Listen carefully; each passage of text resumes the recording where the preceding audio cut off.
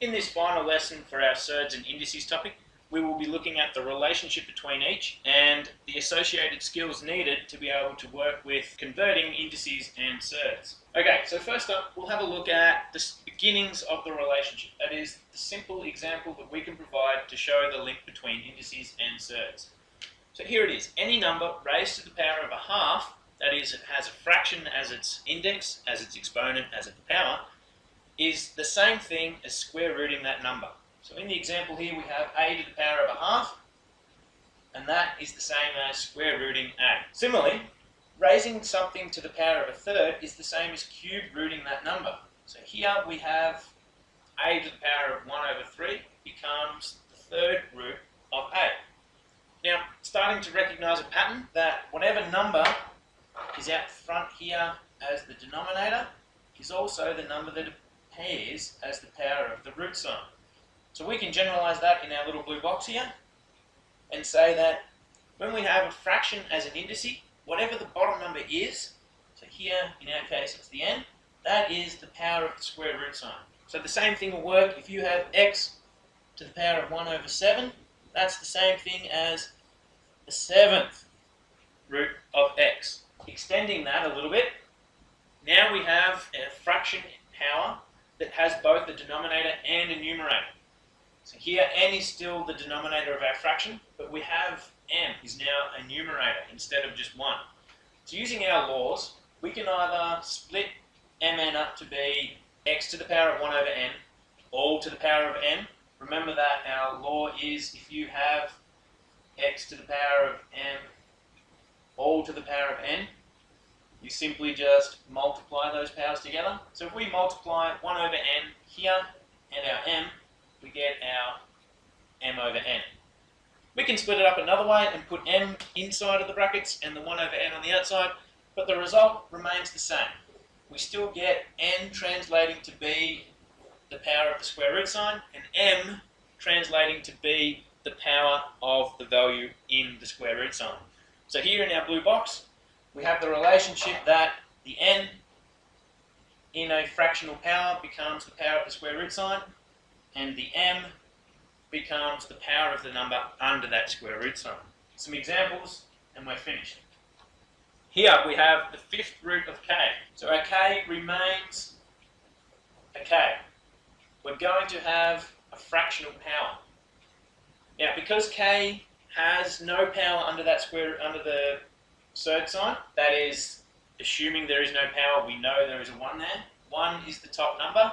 The power of the square root sign is the 5, so 5 is the denominator. And that's it. Over here, in our next example, the 7th root of a to the power of 4. So the a, the base remains the same.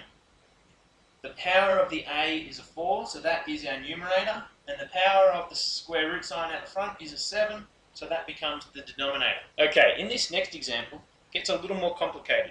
Now we've got an 81 and a w cubed under the 1 square root sign.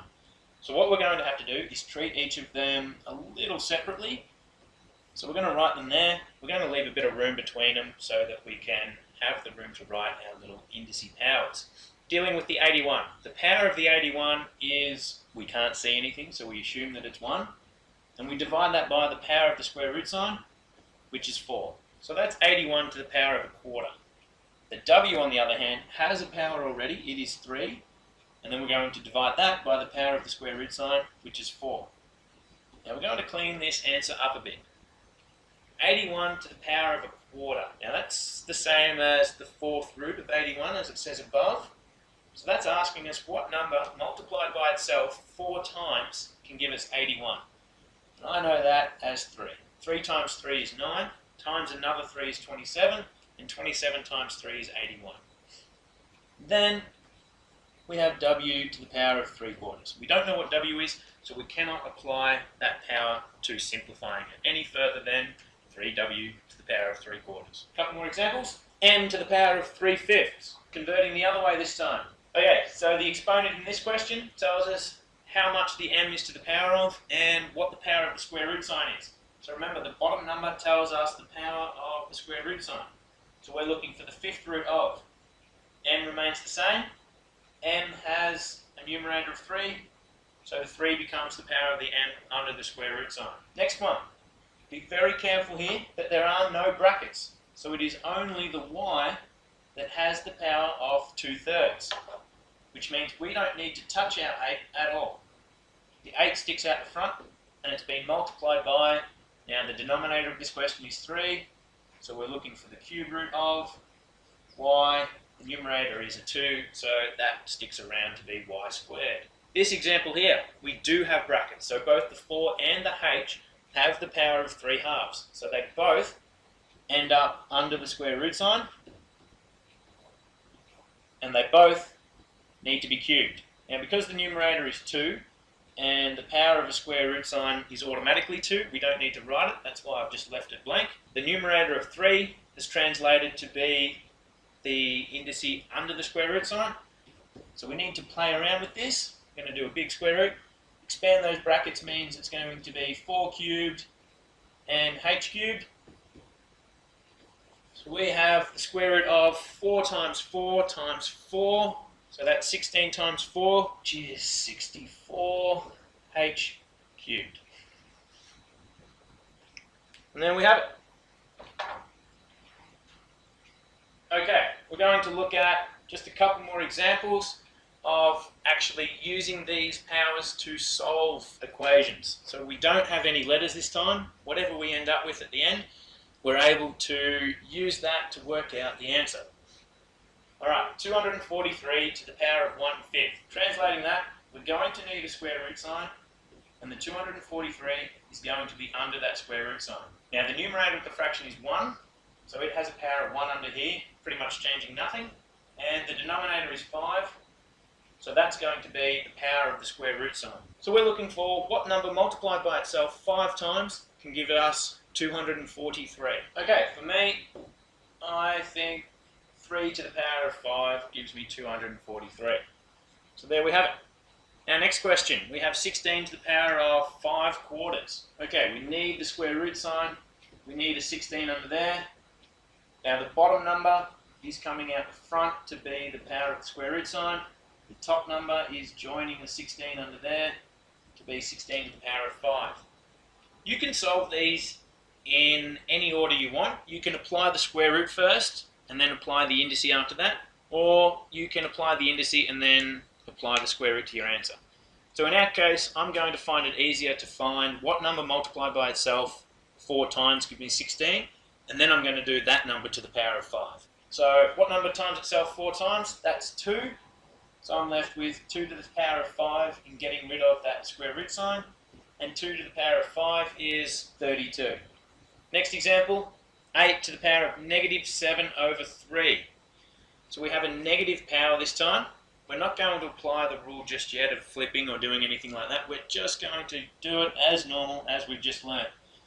So we're going to have the bottom number, the denominator, is the power of the 8. So it is the cube root of 8 to the power of -7. Okay, once again, I find it easier to do the root first as opposed to the indice, because I can apply indices to smaller numbers better than I can to larger ones. So what number multiplied by itself 3 times gives me 8? That is 2 to the power of -7. Now we're going to apply our little log law. 2 to the power of 7 is 128, but because we have a negative power, I'm going to drag that 2 to the power of -7 on the bottom. I'm going to break it up into a couple of steps. That -7 becomes a +7, so it's 1 over 128. Okay, last two examples I'll do in red so we can see the difference. 30 to the power of 1/4. So the 4 translate to be the power of the square root sign. The 1 goes under here, but that's not going to change anything. So now we're looking for what number multiplied by itself 4 times gives us 30. You may need a calculator for this one. It's not going to be an exact answer. Okay, roughly it is 2.34. Okay, so there we have it. That is the link between indices and surds. If you have a fractional indice, that pretty much means it's easier to use it as a surd, remembering that the denominator is the power of the square root and the numerator is the power of the number under that square root sign. Thank you for watching this video, and good luck.